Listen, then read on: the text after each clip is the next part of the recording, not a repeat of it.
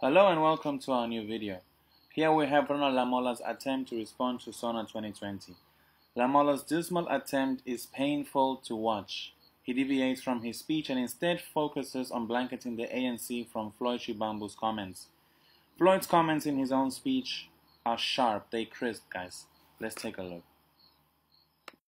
This lack of decisive leadership in the benches of the South African Natives National Congress. And I'll give you a context of why we're dealing with that, because once they launched the union on the 31st of May 1910, the Natives Congress was a response to that white-only unitary government. And if you check in terms of what the Natives Congress said in its first constitution, it was recognizing the British Crown. So the foundation of the ANC was recognizing and worshipping the British Crown. You must go and read for yourself, you realize that. It was also saying that we're going to be a mediation between black people and this white-only government. Maybe you are living up to your standards, because what you are doing now, all these things that you speak, you are just being a mediator between the black people and the white capitalist establishment. That is what defines you. You are being truthful to the roots of the South African National Natives Congress. That is who you are, a mediator of relations between so-called natives and the white capitalist establishment. It's a complete distortion that the ANC only allegiance is to the crown. Honorable Shivambu is not being truthful. And there you have it, guys. Here we can see Shivambu's words of wisdom. He researched versus Lamola, who does not know the history of his own party. Shameful.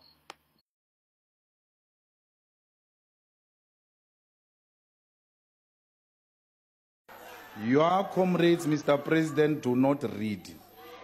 The reality is that they don't read. They read True Love magazine and Drum. When it comes to political literature, when it comes to reading the rules, they do not read. That's why someone stood up here and said, House of Rules. It's not House of Rules.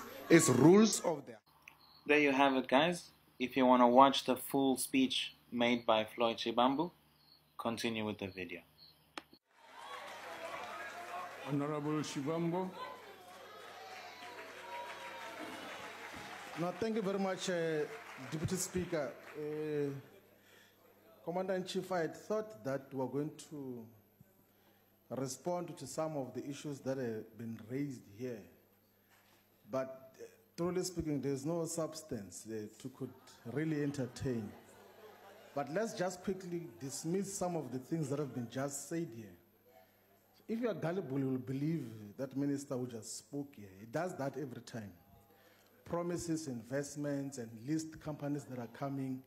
But go and check, where are we losing the most jobs in South Africa, in the manufacturing sector, in the industrial sector. But every time he comes here, since he was Minister of Economic Development, Trade and Industry, every time he makes industrial commitments, but there are no jobs that are coming.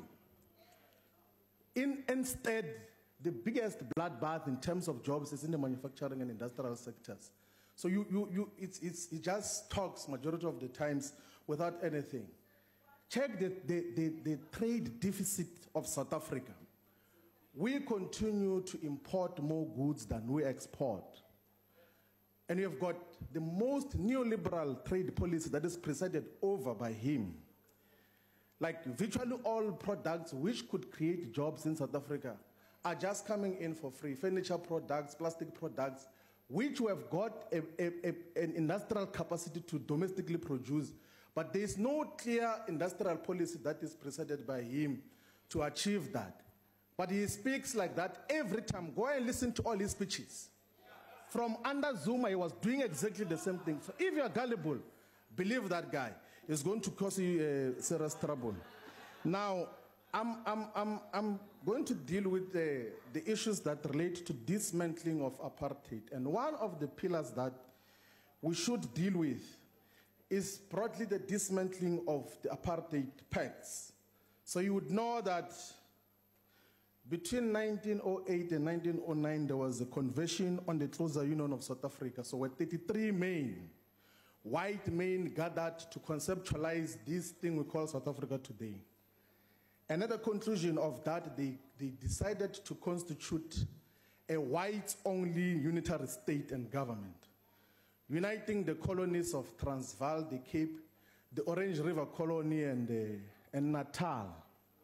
And as part of that agreement, they said that because we are agreeing amongst ourselves, let us say that the administrative capital is going to be in Pretoria, Transvaal. The legislative capital will be in Cape Town, here where we are.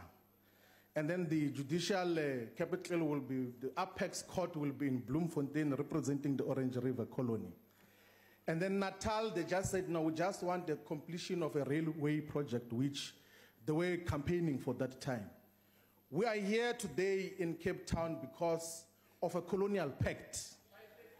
We are here because colonialists say that let us share power amongst ourselves, and we are still here, 25 years since democracy.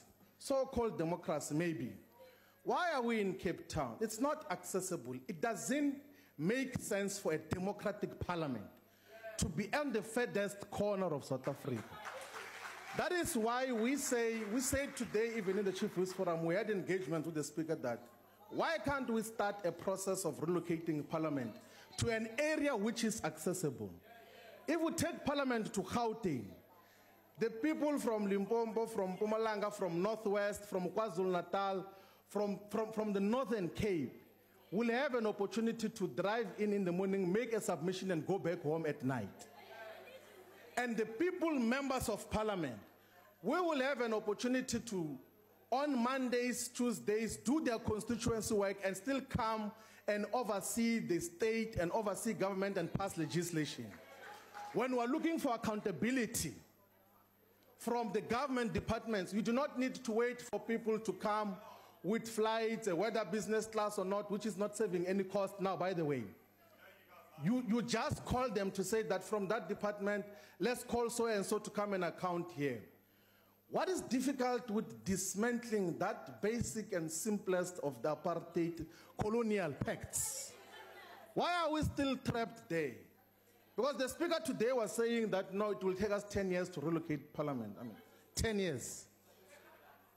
There's lack of decisive leadership in the benches of the South African Natives National Congress.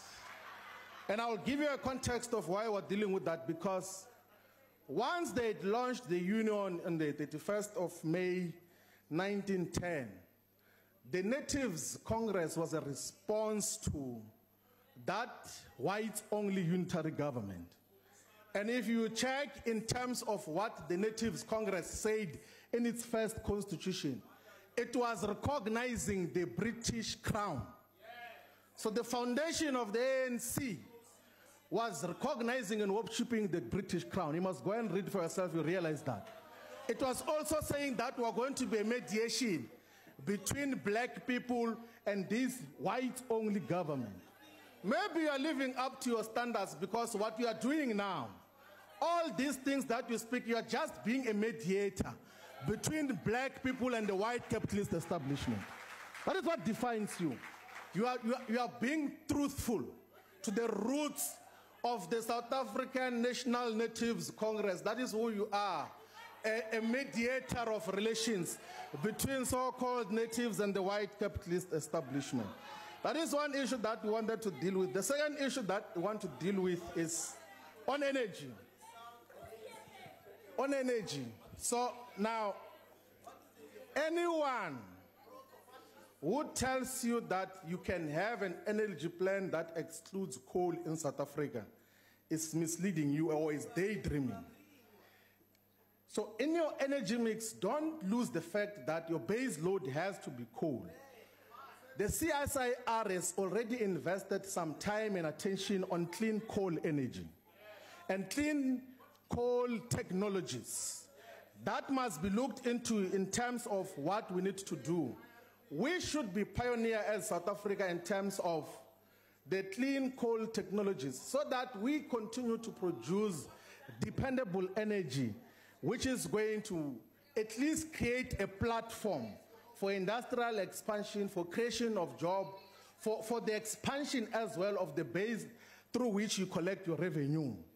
Because currently your energy plan is disastrous. What you said here about what should happen to the energy space is disastrous. You can't sign in additional power purchase agreements. Anyone who is honest, the current CEO of ESCOM said it that don't impose further IPPs onto the ESCOM's balance sheet because they are not sustainable. But you are doing so because the companies that you either founded or used to work for are part of the independent power producers. Pembani is part of the independent power producers. Shanduga is part of those who are benefiting from these power purchase agreements. Irrational arrangements. The ANC company, what is it called, that company? The investment arm of the ANC. Chancellor House is part of the same nonsensical arrangement. Why do you look for immediate solutions at the expense of a durable and dependable energy supply in South Africa? That should come to an end. Now, the simplest thing that you can do, you have failed in everything else in terms of how you can at least boost economic activity in South Africa. But the simplest thing that you can do is to change your procurement laws. So your manifesto, and majority of you here are hearing that for the first time. The ANC manifesto says 80% of the goods and services that the state is going to procure must be locally made. So what needs to happen is that we need to change all the procurement laws, the PFMMA and the FMMA, to say that the entire value chain of the goods and products and services that ultimately are going to be consumed by the state must be locally made. Currently, such is not the case. As basic things as food, the food that is given to hospitals, to prisons, to school feeding schemes, it's worth billions of rands. But if you check the original origin of where that food comes from, you'll find that it's from Brazil, the dumping that happens from the EU as well. Why can't we track that clearly in terms of making sure that everything else that the state consumes is domestically produced? And even your association with the World Trade Organization and those pacts will not regulate your movement in that regard. You can do it differently. Now, President, if anyone tells you that all is well, they are just singing for supper and misleading you. Our healthcare system is collapsing. A lot of our schools do not have basic toilets. The levels of poverty is deepening. Electricity supply is not dependable in South Africa. State-owned companies are not stable. And when we stand up here to speak about those who are responsible and them being held accountable, you then send your toy soldiers to come and raise the sensitive issue of gender-based violence in retaliation of us protesting against de Klerk and Pravin Gordhan.